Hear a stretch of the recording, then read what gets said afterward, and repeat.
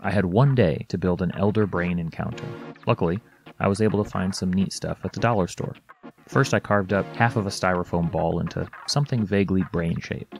For the base, a sign that was designed for... let me check. A baby announcement.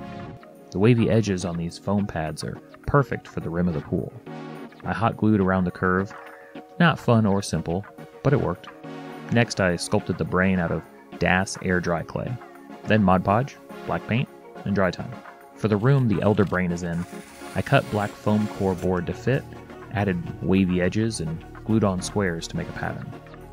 Some paint, and glossy effects for the brain. Luckily, I already have these tentacles. In the end, here's a dollar store encounter build in one day. What do you think? How would your party fare against an Elder Brain as old as the gods?